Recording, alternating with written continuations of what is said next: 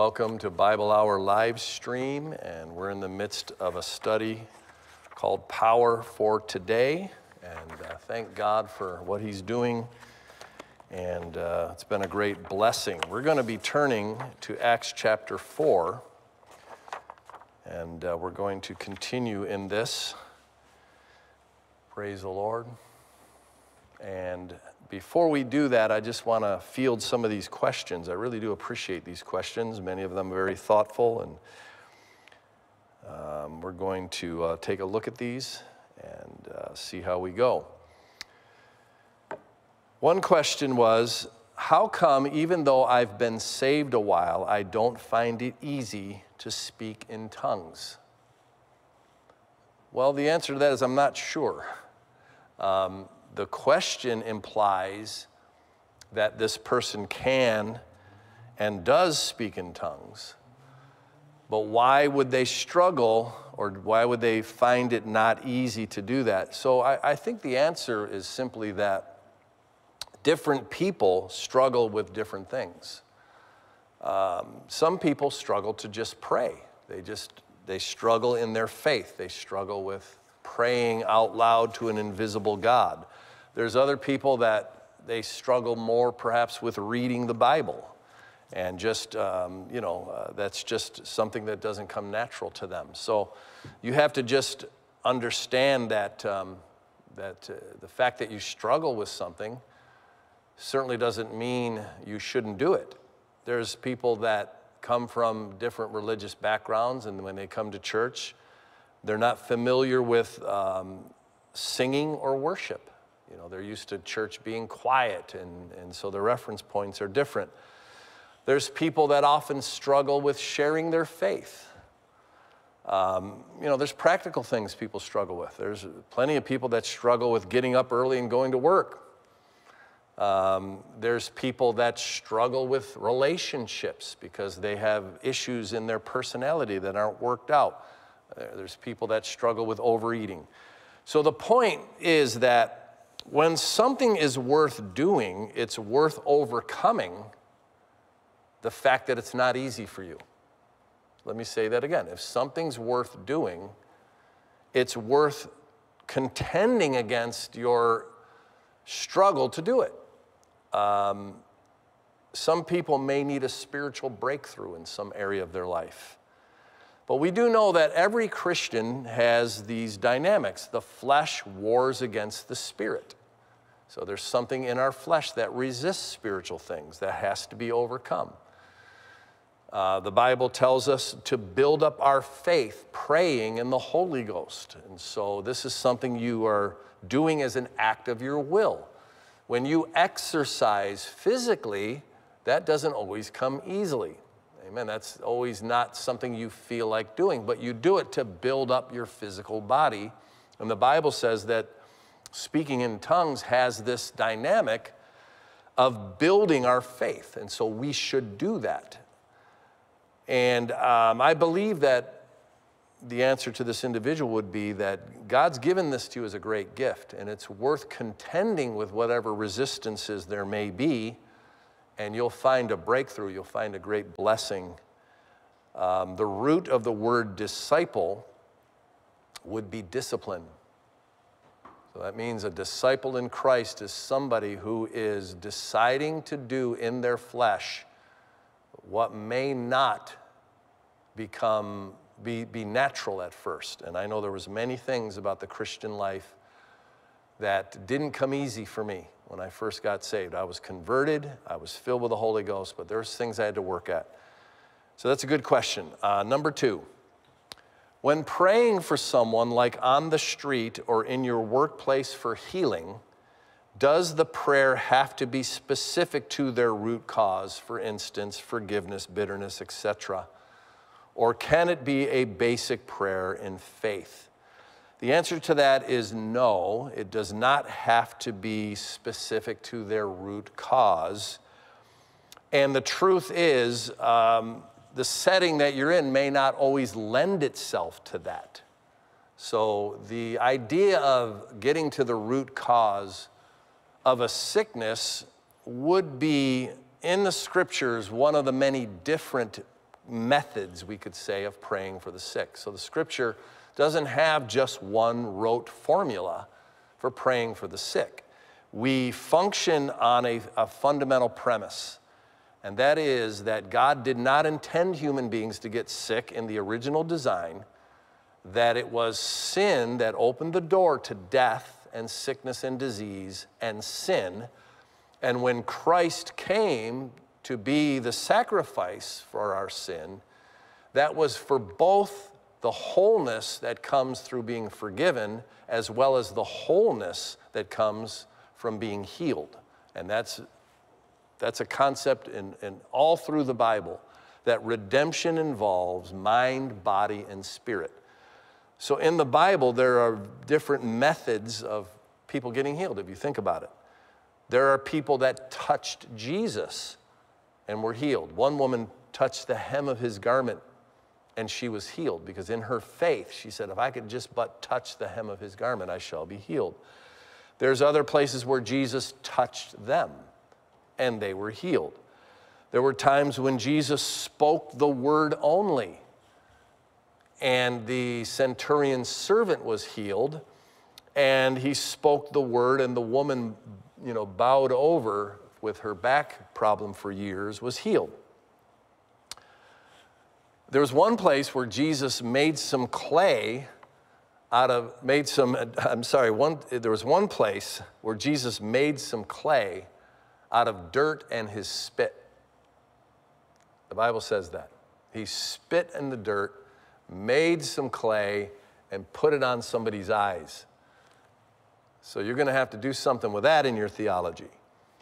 But the Bible gives us direction. It says, these signs shall follow them that believe. They shall lay hands on the sick and they shall recover.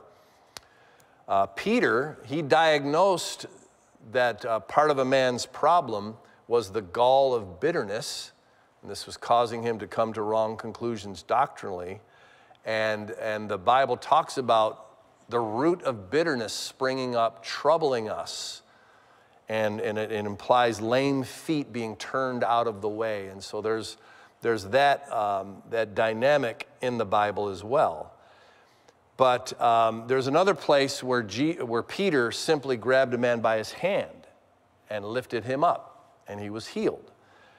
There's another place where Peter's shadow healed people. And that was, people's faith being so accelerated that they felt if Peter's shadow fell upon us, the grace of God would touch us, and they were healed.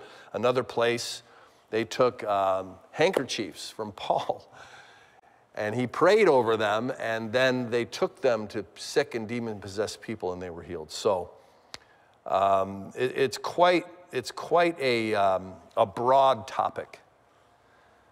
My own experience with praying for the sick is many. It's multiple. I laid hands on a man in our parking lot who was a visitor to one of our outreaches, one of the city councilmen. He told me he had cancer. I asked if I could pray for him. I didn't interview him. I just asked him if I could pray for his cancer, and I laid hands on him, and I commanded the cancer to leave in the name of Jesus Christ, and he was healed. And to this day, is completely cancer-free. He was very serious at that time, and he attributes his healing to that prayer. There's other places where I've done mass prayers, where there'd be people at an altar, and I tell them to put their hand on their body, and they pray themselves. But there's been many times that I have led people through prayers of forgiveness for the people that have hurt them, or breaking the curse, and also with great results. So the simple answer is that no, you don't have to always get to the specific root cause, because there's many ways that God heals through people's faith. It's not a formula. It's not a set of magic words. It's not an incantation. It's faith connected to the promises of God, and God honors that. Not only that, but human beings have a dimension of authority. We were created in the image of God, and our words have authority, especially people that are saved and filled with the Holy Ghost, quoting God's word and in the authority of God's commission.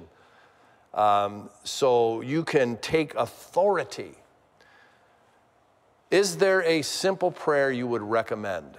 Yes, I would say, whatsoever you ask the Father in my name, it will be done for you. That's the basic beginning template. But you can read that we can plead the blood of Jesus. We can invoke the power of the Holy Spirit. We can ourselves take authority and command. We can quote the Word of God. By His stripes we were healed, and lay claim to that as we believe God. We can appeal to God to touch someone with His healing power. So, again, we can ask God.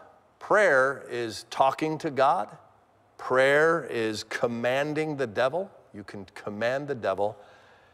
And even we see evidence in Scripture where Jesus rebuked the fever. He spoke to the sickness and commanded it to leave. I believe it was Peter's wife's mother is what I believe that was happening there. So here's what you have to understand about medicine and about healing in the human body. One of the most honest doctors I ever went to was an Indian man. He was in Nairobi, Kenya. He was not a Christian. And he got to talking to me, and I was asking some questions, and he said, listen, he said, we as doctors don't heal anybody. God heals. And he said, what I mean by that is God has put healing in the human body. We know bodies should be healed because there are things in the human body. We simply are helping with the creative God to find a pathway to people getting better.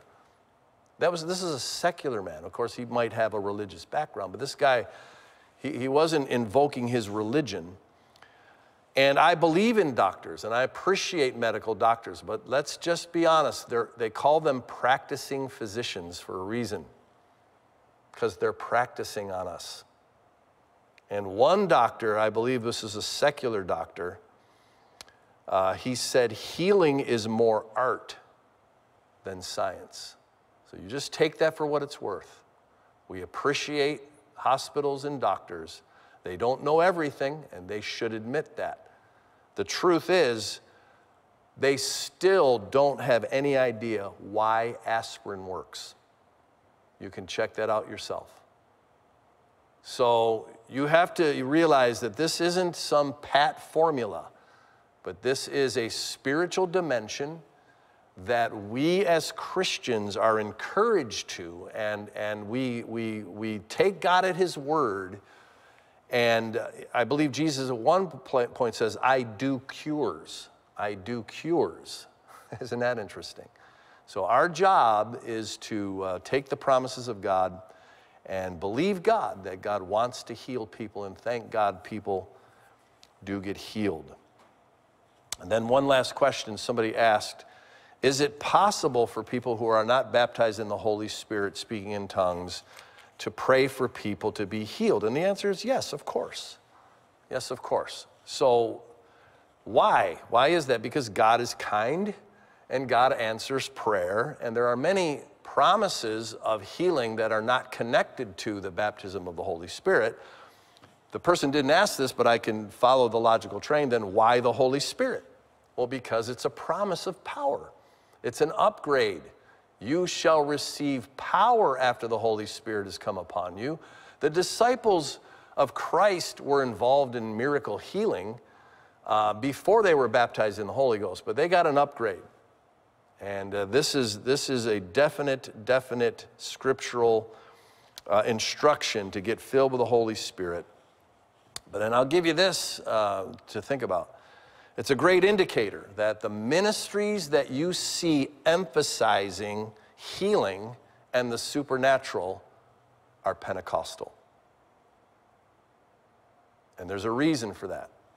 because when you are baptized in the Holy Ghost, there is a boldness, there is a emphasis and an anointing to that other Christians that no doubt can believe God and do believe God, they don't have that same energetic devotion to it because they're leaving something out. So there's the answer that yes, many of these ministries that are Christian and pray, they often are of the if it's your will, heal this person camp. Whereas Pentecostals have a confidence, and the ministries that you see emphasize this are Holy Ghost filled, tongue talking Christians that are believing God. Very good. Good questions. So let's move on with our study. Acts chapter 4. We're going to look at this issue of the need for refilling. The need for refilling. And so let's read Acts chapter 4, 29 through 31. Now, Lord, look on their threats and grant to your servants that with all boldness they may speak your word by stretching out your hand to heal, and that signs and wonders may be done through the name of your holy servant Jesus. And when they had prayed, the place where they were assembled together was shaken, and they were all filled with the Holy Spirit, and they spoke the word of God with boldness. All right, so let's take a look at the concerns that people have about this. There are people who say that once you are filled with the Spirit, that can never be lost. So then, again, as often is the case, especially with Calvinist type thinking, it's based on human reasoning rather than Scripture. And we have to go to the Word of God. So the human reasoning that you'll hear people spout is the Holy Spirit is in you. You can't leak a person. That's a good one. The Holy Spirit isn't liquid. Okay, so again, that is just simply, the human brain trying to make sense of something. But let's take a look at what the Bible says. The Bible talks about receiving power after the Holy Spirit has come upon you. So there's not so much this thought of losing the person as it is losing the power of the Holy Spirit. And you're going to find that is not only logical, it's very scriptural. In our text, these people in Acts chapter 4 were already baptized in the Holy Spirit with the evidence of speaking in tongues. So this is a real story. So we can understand the nature of being filled and those who are being filled. So what happened in the context is that they were baptized in the Holy Spirit. They began to preach. They began to minister. And this involved miracles in supernatural dimensions. We understand the story about the healing of the lame man at the temple gate. And this is what preceded this prayer. So I'm going to read that. Acts chapter 4, verse 16 through 18. There's a man that gets healed, and it brings a great upheaval. The Pharisees are annoyed at this. And it says in verse 16, saying, "What shall we do to these men? For indeed that a notable miracle that has been done through them is evident to all who dwell in Jerusalem. We cannot deny it. But so it spreads no further among the people. Let us severely threaten them that from now on they speak to no man in this name." So they called them and commanded them not to speak at all, nor teach in the name of Jesus Christ. But Peter and John answered and said to them, "Whether it is right in the sight of God to listen to you more than to God, you judge." So they get some pushback. And as happens when there's pushback is that there's an emotional response. That you can often get on your back foot and go, whoa, whoa, whoa, maybe we shouldn't be doing this, but the leaders knew this is bad. They did not want to lose this. So they go back to the place of prayer. They cry out to God. God, you see their threatenings, you see the pushback, you see. And they said, look on their threats and grant to your servants, this is verse 29, with all boldness that they may speak your word, stretching out your hand to heal, and signs and wonders. And when they prayed, the place they were assembled was shaken, and they were all filled with the Holy Ghost and spoke the word of God with boldness. So that's the scripture.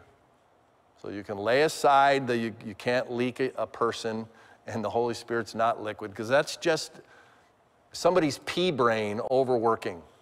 The Bible says what it says. These people were filled with the Holy Ghost. They were involved in supernatural ministry. They got pushed back. They were a little bit freaked out. They went back to the prayer room. They said, God, do it again. God, do that again. Because where there is fear of proclaiming the gospel, and where there is fear or a hesitation to function in healing, there's a lack of Holy Spirit power. And that explains most of the churches in the Western world today. How many churches do you see on the streets evangelizing? How many churches do you see advertising miracles and contending? It's not because they're not Christians, it's because they have X'd this out of their doctrinal belief system. And that's sub-scriptural Christianity at best. That's the kindest way you could put it. So they were concerned that there was going to be a lack of power demonstrated. The persecution came because of a miracle. See, so put this together. This isn't rocket science. The reason why a lot of Christians have lost the dynamic of the Holy Spirit is because they don't like the pushback that comes. They simply just don't like the pushback. So it's like, let's just find a comfortable niche where we can believe what we believe and go to church and sing our songs and just, kind of get along and not have anybody say weird things about us.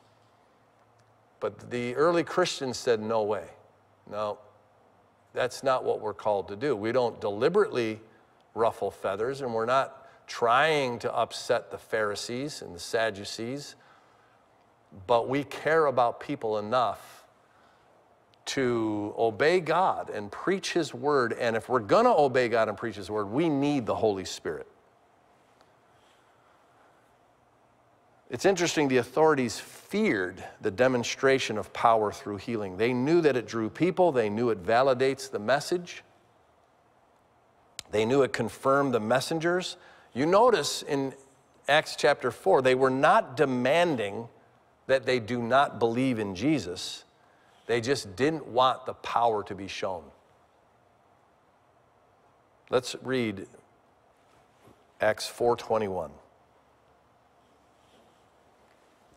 So when they had further threatened them, they let them go, finding no way of punishing them because of the people, since they all glorified God for what had been done.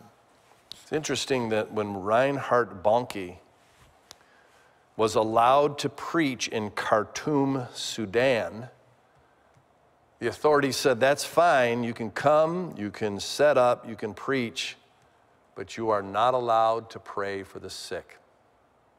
Gee, I wonder why.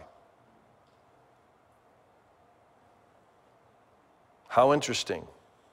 Some people think that miracles are optional, but the apostles felt they were essential. They were essential to the Great Commission. They were essential to what the Holy Spirit's purpose was when it was poured out. Acts 4, verse 30. By stretching out your hand to heal, and that signs and wonders may be done through the name of your holy servant Jesus. So this is what they were contending for. They were contending for the demonstration of the Holy Spirit power, especially as it was in context of miracle healing and deliverance. So that is the scriptural dynamic, that we are filled with the Holy Spirit and we are to be refilled with the Holy Spirit.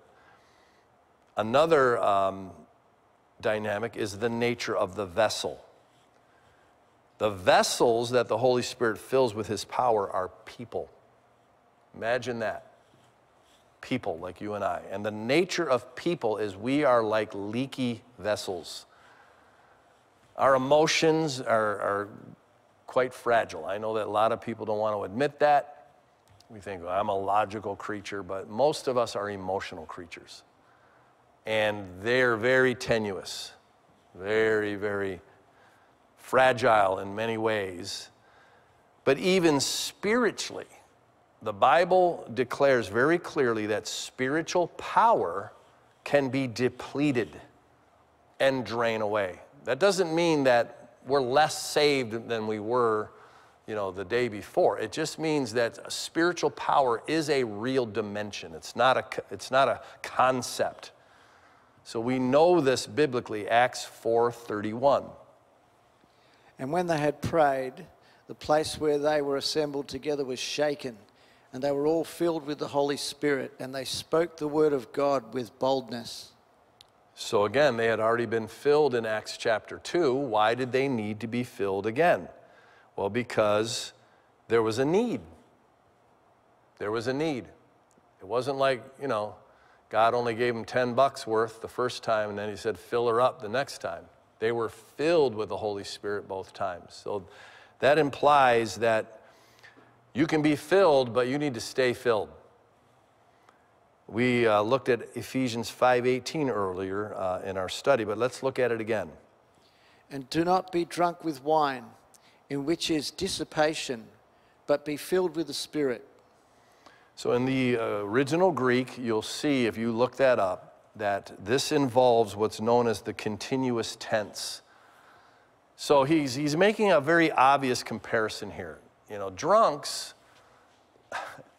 they don't just get drunk once and then tick that box and say, been there, done that. This is something they do over and over and over again. The Bible likens the baptism of the Holy Spirit. In many ways, it brings a comparison. These are not drunk as you suppose, but they are filled with the Holy Spirit, right? And the reason this is, and this is an aside, is I believe that when people get drunk, it's because they're empty and they want to be filled with something that is intoxicating. And what they're really after is the Holy Spirit. They just don't know it. In other words, as human beings separated from God, we just feel parched and empty, and we need something. And when I got filled with the Holy Spirit, it was like, wow,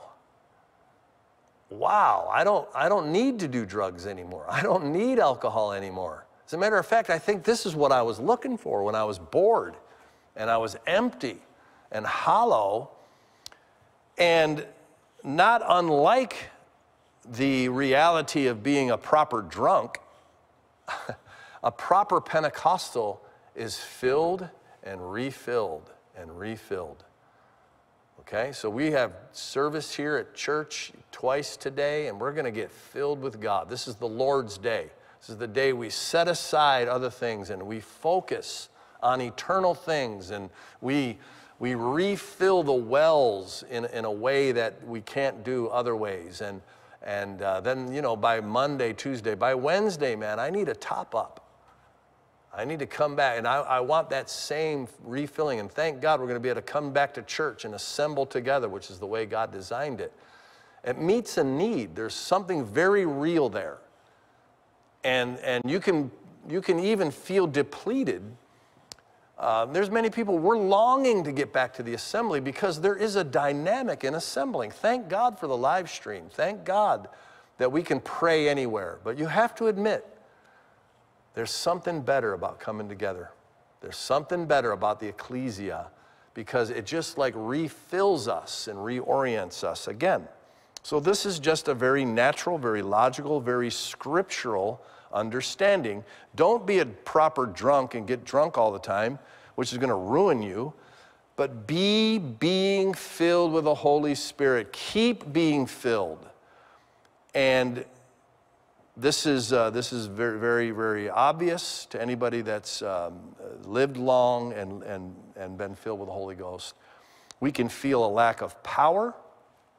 We can feel a draining of dynamic in our lives and in our ministries that needs to be replenished. So what kinds of things cause the depletion of the spiritual power? Let's look scripturally. Ministry. Ministry is by definition the giving out of something. You are serving, but you are also dispensing something spiritual to people. Let's take a look at Luke 8:46. But Jesus said, "Somebody touched me, for I perceived power going out from me." That's pretty intense. Jesus said, I could feel the draw on my spiritual batteries. That's just take it for what it's worth. He said, I could feel it. I felt the power has gone out. Now, we can debate all we want about Jesus, whether he needed to be filled the way we do, and we're not going to go there because we're not Jesus, right? We need to be refilled because power goes out from us and we don't have an unlimited supply. But I might just throw in there that Jesus did spend all night in prayer quite often. And if Jesus got up early, many hours before day to pray and commune with the Father, how much more you and I? How much more you and I, we have to view this as filling the well with God's word, filling the well with prayer, speaking in tongues, building up our faith, because otherwise it is fallen down. So this is very scriptural, very logical.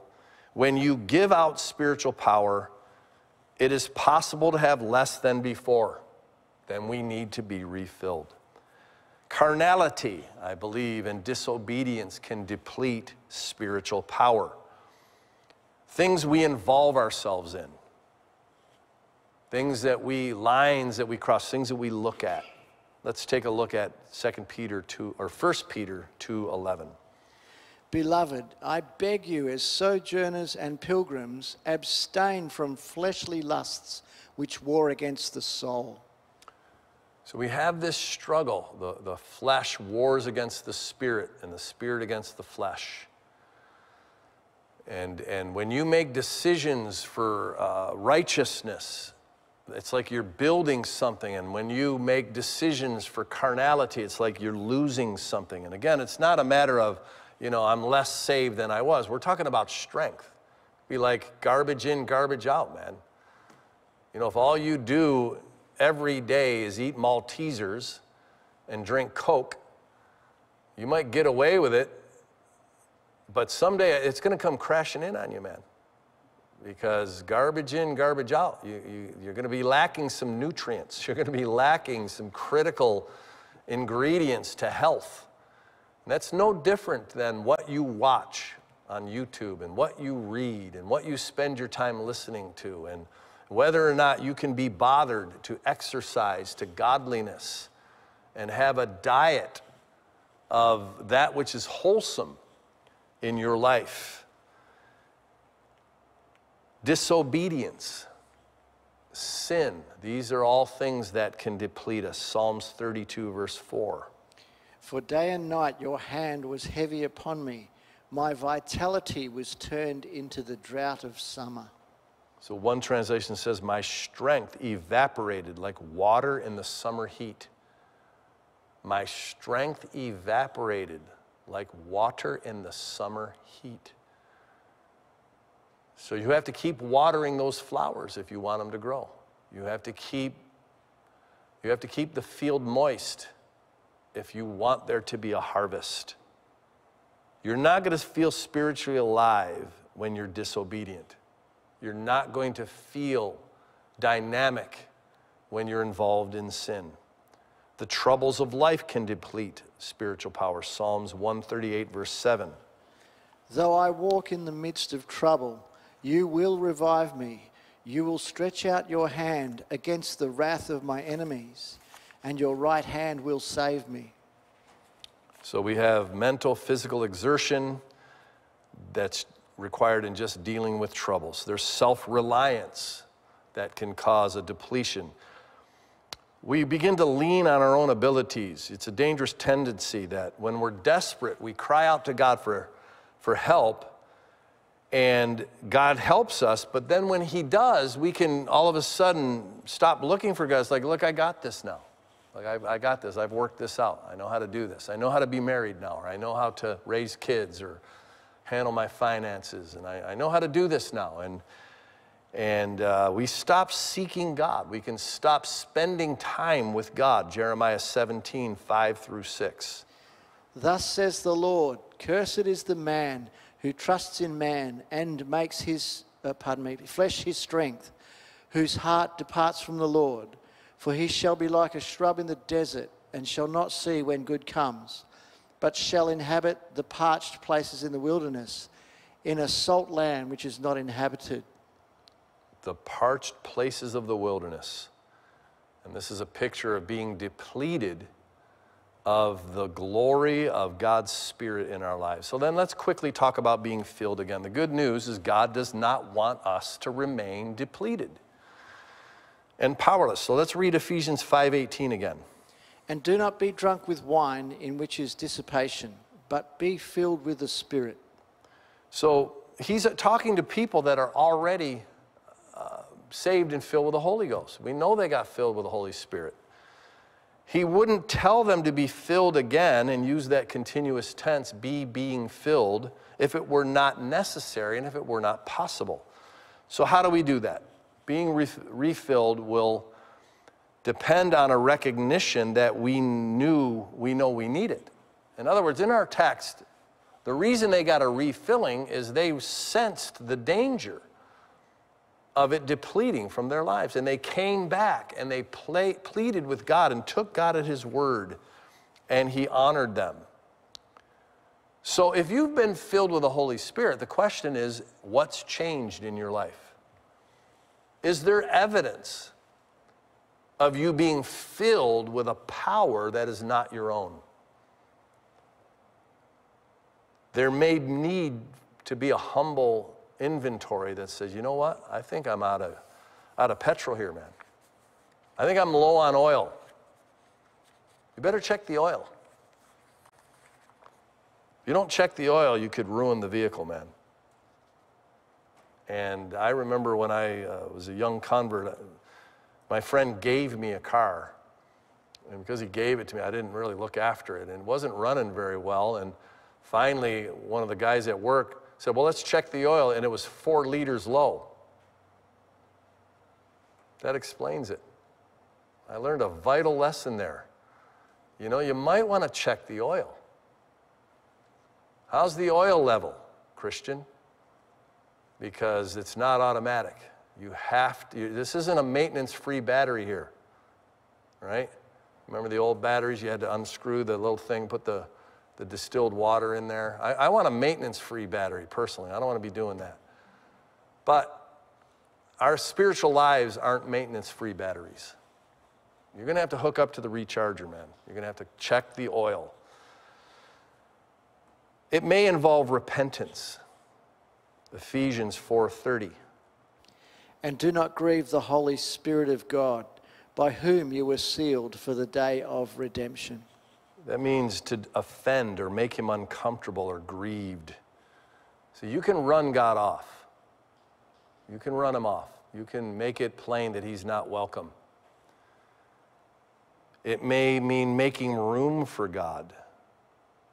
You know, spending time. We have time for all kinds of things. We have time. How much time do you spend on the computer or on your phone? You're going to have to take time to refill.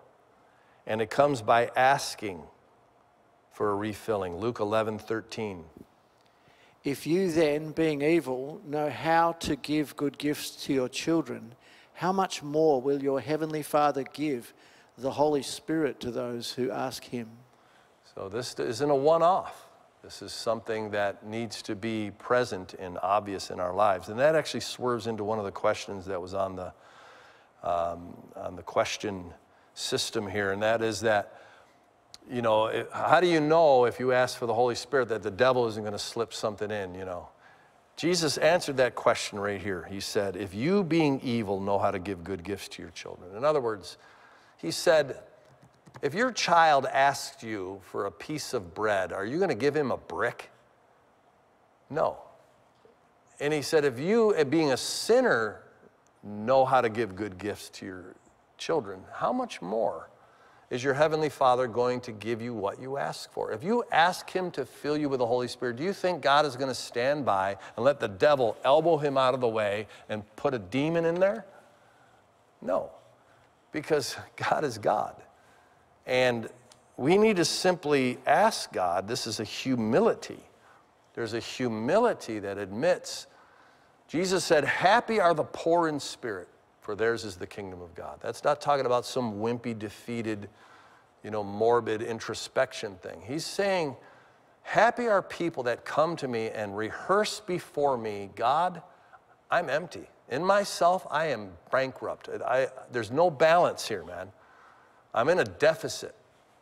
I need you. I need something I do not have. And the Bible says, happy are people that realize that, because to them belongs the power of the Holy Spirit. Acts 4:31, and we'll close right there. And when they had prayed, the place where they were assembled together was shaken, and they were all filled with the Holy Spirit, and they spoke the word of God with boldness. So the power and the baptism and the filling of the Holy Spirit is intended not to be a one-off and not to just be for a prior generation. It's for every child of God that God loves, that we can be refilled and need to be being filled. Power for today.